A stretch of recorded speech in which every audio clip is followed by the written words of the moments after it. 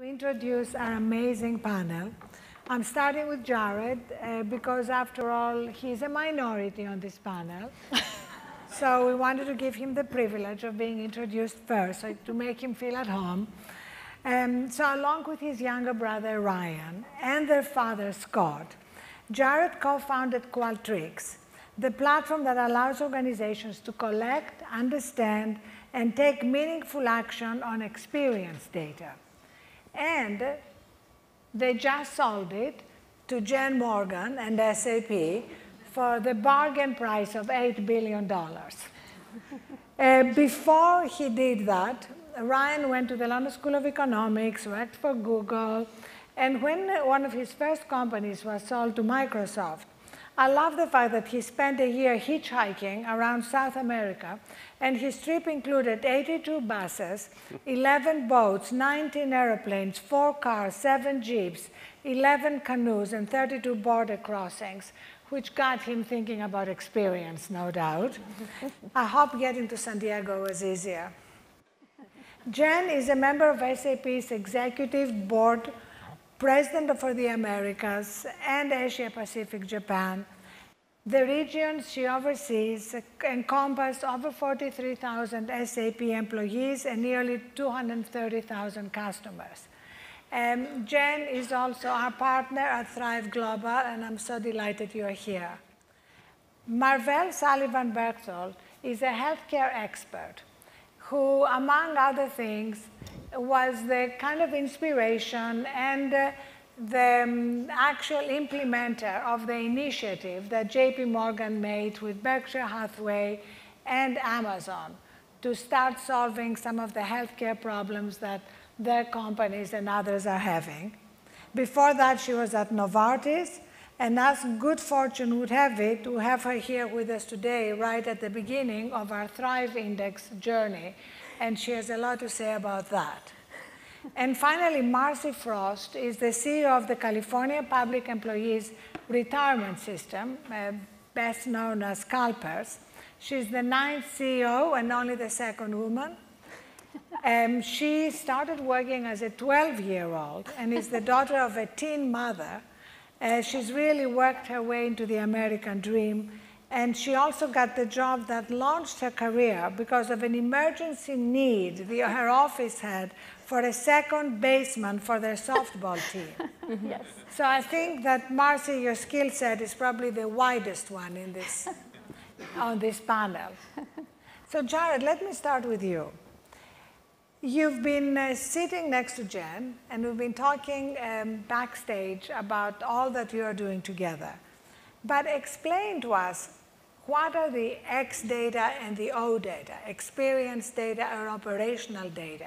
And what is the magic that is created when you bring these two sets of data together? It's a great question, and it comes to the core of why Qualtrics was so valuable to SAP.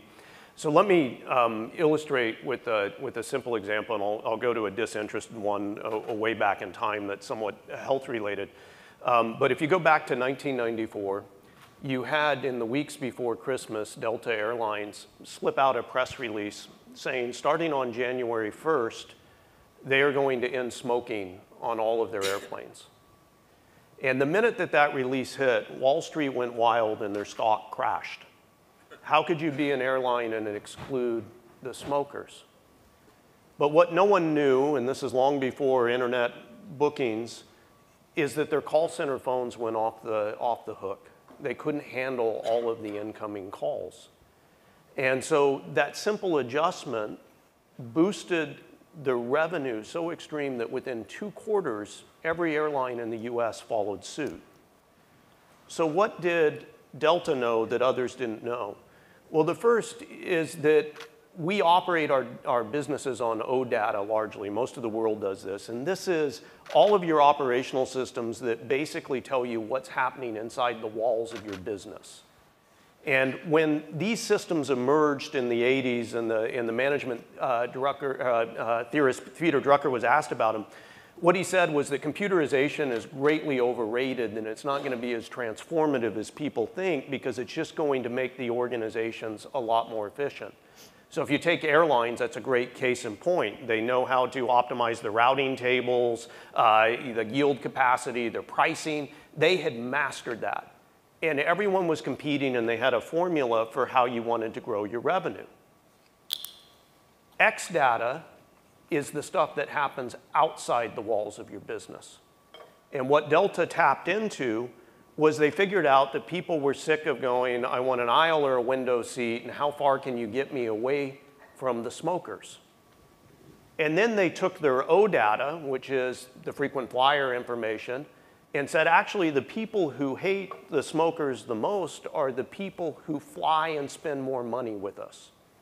And those two pieces of insight, the operational data, which customers are the most important, with the X data of what are their preferences, combined for a unique insight that actually didn't cost them money, it saved them money, because less cleaning on the planes and everything else, and it propelled their business. So what is X and O data? It's very simple. The O data is all the operational data that you have today. The X data is everyone that you're serving and what's happening and what they really think. And the power of those two is game-changing. So Jen, how is the Thrive Index XM going to take that amazing story that Jared just recounted and bring the experience data and the operational data together in the interest of companies? So Jared gave a great example of experience management and how it affects consumers and the business. If you think about what everybody is trying to do today, every company, they're trying to identify their own experience gap before somebody else steps into it. And it's the same thing when you're thinking about your business as when you think about your people, right? If you don't understand the gaps that exist in your employees' experiences, somebody else will exploit that. Your employees will leave. And so for us, we look at traditional measures. We look at engagement. We look at trust. We look at a point in time. And this world is changing so much. Companies are constantly changing so much. And people's opinions are very fluid. And so for us, the index is not a set of kind of yesterday's measures or a point in time. It's about how can you look at a certain set of experiences that will really define what we were going to really reframe as wellness. Wellness is, yes, it's about health. But health can be defined in a lot of different ways.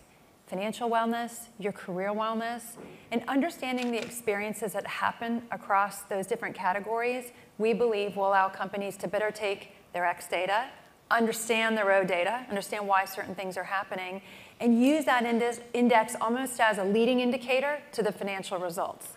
Because if you do that really well, you're going to understand where that experience shows up on your income statement. And so that's what we're all about with the index and with our companies in the workforce.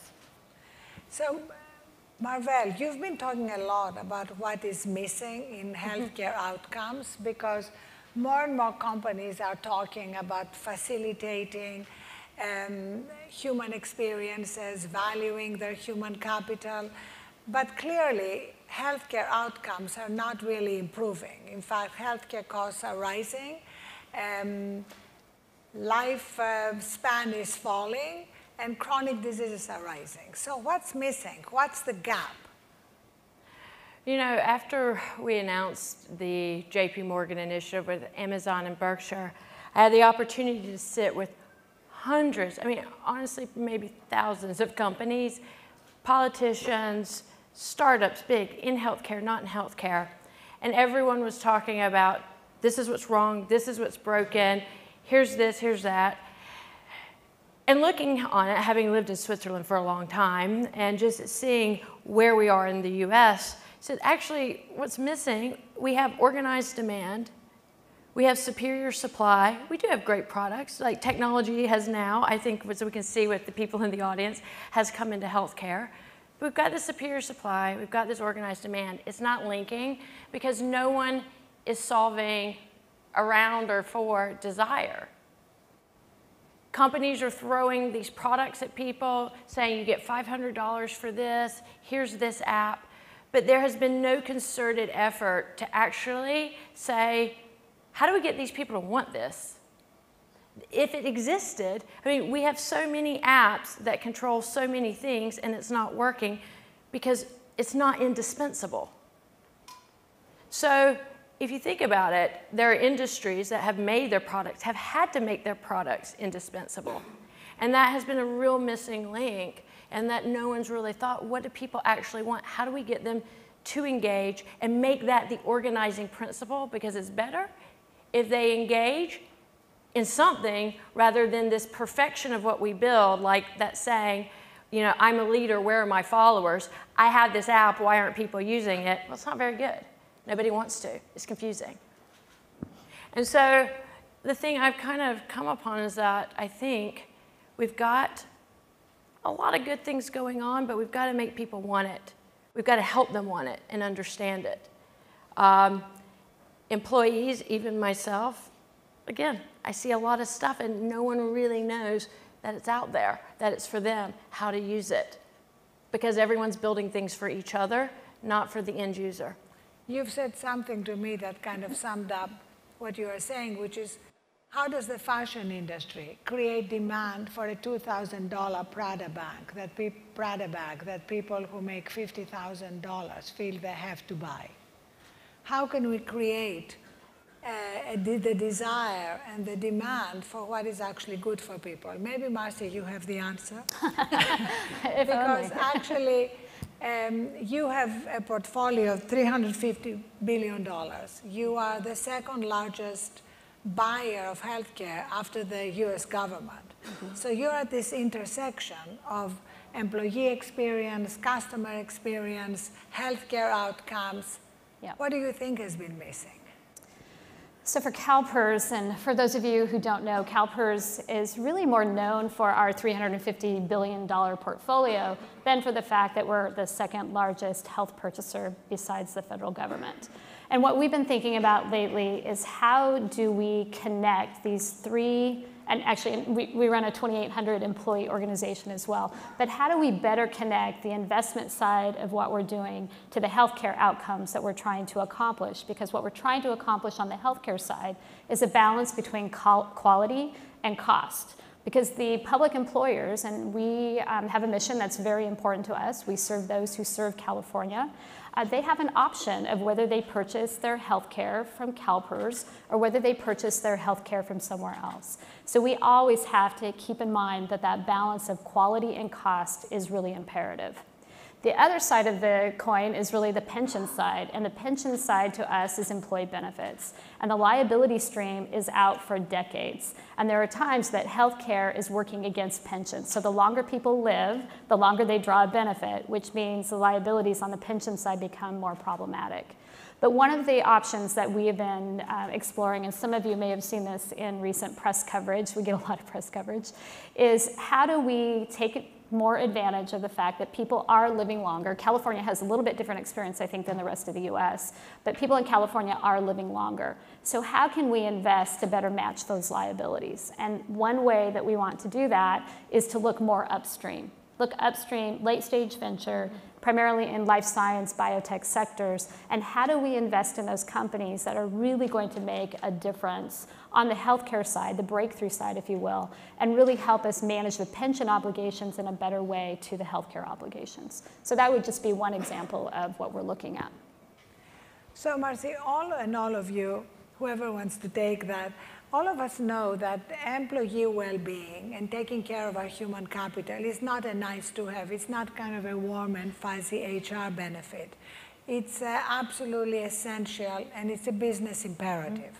So we know that, we talk about it, but how can we actually manifest it as a reality in every company beyond, the rhetoric? So I think it has to be measured. What we've found is if you measure it, it gets managed. We've found ways to measure our culture and the outcomes that we're trying to accomplish. Again, we have about 2,800 employees around the state of California, but what's more important is that we're representing 2 million members. We're protecting their pension benefits, or we're protecting 1.5 million covered lives. So we found a way to measure some of the health outcomes, and an example there would be we have a very large data warehouse. We look at the data, and we use that data to inform innovation, and we use that data to inform our rate negotiation cycle. And what we were finding is that opioid duration was entering ranges that we were just not comfortable with. So we decided that we were going to put a lot of transparency around that issue for us. We put it into our performance management system. It goes before our board on a quarterly basis and gets broadcast everywhere. But what we found in that data, and by putting more transparency and attention, management attention, if you will, we found that the opioid duration has reduced by 30% over the last 2 years. And I think, again, what gets measured gets managed is a philosophy that we have. The next two pieces would be around diabetes and obesity. Those would be the two areas that we'll be adding over the next quarter or two. And Jen, what are some of the examples of investing in your people that you've adopted at SAP, and what impact has it had on the business? I think when you have a big company and you have a lot of people, it's really easy to kind of take a macro approach to everything. And I love the example that Ryan and Jared had at Qualtrics, which was around, in this case, maternity leave. And a lot of times we make an assumption that by providing more leave and being more generous and really investing in that this is going to be a good thing. And what Ryan found in talking to the different people who would return from maternity leave is everybody wanted something different. Some people wanted to take all that time, right up front. Other people wanted to be able to come back, spend time, maybe several months later. And you said it great backstage, like parenting doesn't just happen when a child's born and you go on maternity leave. And so really understanding that segment of one. Every company is focused on going direct to their consumer. We have to go direct to our employees and understand everybody wants a little something different. So from our perspective, when you've got almost 100,000 employees, you have to do that. And that means you have to constantly pulse and measure, because to your point, otherwise all you're doing is kind of building the something that you hope they'll come to. And many times people think a lot differently than what the O data might be telling you, right? What that operational data tells you. And many times as leaders, we're far away sometimes from what's happening, down on the ground. And understanding that X data all the time is really changing, I think, the game here. So for the Thrive Index, we've divided employee experiences into 5. Yes. Career, family, financial, time, and health. So part of what that means is that we're looking at the whole human. We're not just looking at the person who shows up at work, right, because every part of your human experience is affecting how you show up at work. Yes. So of all these 5, Jared, what do you think has been most neglected? Or what do you think we should be focusing more attention on than we are? I actually think all of them, and I'll explain it because I think our approach is fundamentally wrong, which is if you take benefits in general, we look at benefits as a package that we cost optimize and we push out to employees and say, here we go. But in reality, that's just the old way of doing it, which is all based on the O data, as opposed to actually talking to the employees about what matters. So I'll give 2 examples of this. So the first, I'll carry on with the example Jen gave, that it really, if you think of those benefits as a series of experiences, you'll get to the right outcome. So what is your sick experience for the company? And what will employees experience when they are sick? What is the parenting experience? So if we go back to maternity, the old benefit way is here's your maternity package, we'll see you in 3 months.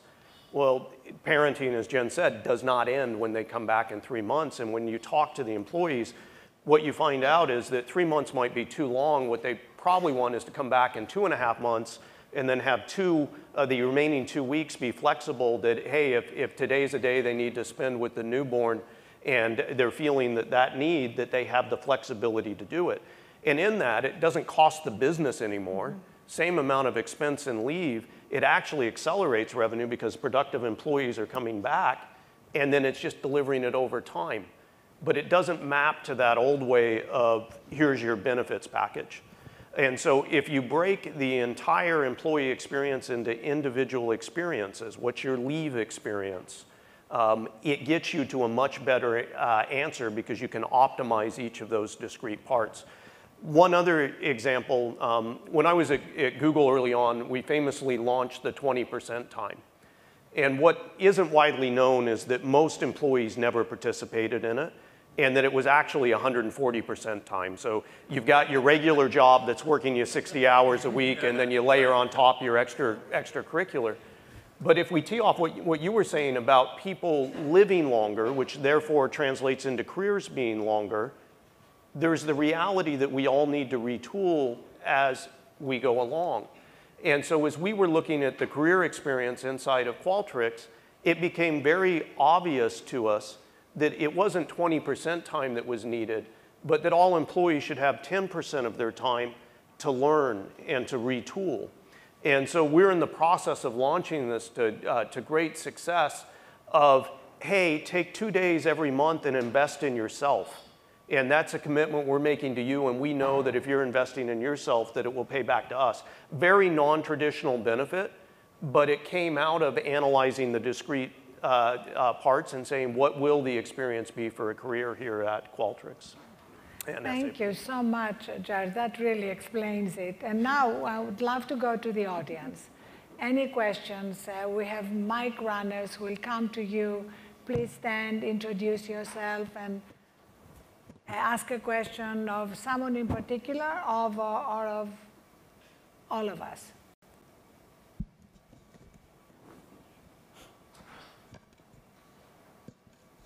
If you don't have a question, I have plenty here. Oh, no, we have a question in the back there. Hi, this is Kelly Roman from Fisher Wallace. I guess what's striking me from this conversation is instead of trying to push a product, maybe the first thing you should do is ask your customers some questions. And I guess if you could just kind of elaborate on that, from say an e-commerce model, instead of pushing something, you ask first. Is that what I'm hearing? Yeah. And from my perspective and just some experience is you really have to work to understand the needs and the expectation of your customer base before you determine which products to deliver. And what typically happens, there's this choice overload that can happen if you don't filter through and really kind of be this good housekeeping seal of approval, if you will, for your members or for your customers. And so what we've started to do is try to really be direct about understanding customer needs, customer expectations as it relates to the services that we provide at CalPERS, and then get very focused on delivering only those. Right? So that helps with the cost containment, but it also helps up our customer satisfaction scores. And maybe just an example of that. If you look at, I'll talk to employer spend. If you look at employer spend, 70% of it sits in maternity, musculoskeletal, and mental illness. I mean, we talk about a lot of different things, but if you're an employer, the fact that someone's even working is ruling out a lot of different kinds of diseases. So you take those 3 M's and you say, that's where my cost is, but it's also where people are getting some pretty dramatic experiences on movement, which is musculoskeletal, maternity, having a child, which we've talked about. I think that's a big pressing need, and also mental health. Those are 3 kind of life things, and they don't even sit in a true sickness bucket. Like, yes, but it's things we all need to maintain. Why don't we think in terms of organizing around that and packaging that up into primary care? Because if people really, really did primary care and worked through these and had relationships, it would all be better. And no one thinks like that. They think in very siloed ways, often around the therapeutic area, which is how the drug industry has organized it. But these are just the examples, looking where is the need, what are people using, and how can I really get there? It's just basic consumer. Healthcare just self-selects out of a consumer mindset because the organization, and it's all been B2B for so long. So we have less than 2 minutes left. Some final thoughts from everyone. Final thoughts. So it's really about culture, at least from my perspective, and it's not just about the culture at CalPERS, it's about the culture of the companies in which we invest. So what we do is we try to understand that culture. We need those companies to be sustainable and thriving for decades to match our liabilities. So I think more attention to factors other than quarterly financial returns is something that I think we should all have a better voice around. I would say many people out here represent really great products. Think of ways to make them indispensable. Companies used to give out BlackBerries, and the iPhone was so great, you had people go out and buy a second phone. That's how we should be thinking about healthcare. So we're excited about the index, and you've heard a little bit about it today, but we'd love to get your feedback and have you join us and give us your feedback on the experiences, and we'd love to share the ones that we've really defined as the ones that become what we believe will be the leading indicators to great results on many fronts. So fortune.com/ThriveXM. Had to give that, you know. Great, I little love push. that. Perfect. You're making it indispensable. You're following Marvelle's advice. That's right, actionable. Actionable. I would just say that the thing that strikes me the most is that if I look around the room and think most of us didn't start our careers this year, and if we look back and think about how much has changed over the 20 or so years that we've been working, the world is not the same, and the pace at which it's evolving is so fast that if we don't move from a, hey, business is normal mindset to a mindset of we define the experiences that we're looking to offer, and then to the question that was asked, we figure out how to measure them. We get a benchmark in that says, hey, this is how we're doing today. We figure out how to prioritize what's most important to change it, and then we begin that constant optimization. If we don't do that, then we're not going to end up in a good place, and we're going to be left behind. Fantastic. Thank you all so much. Thank you, Ariana.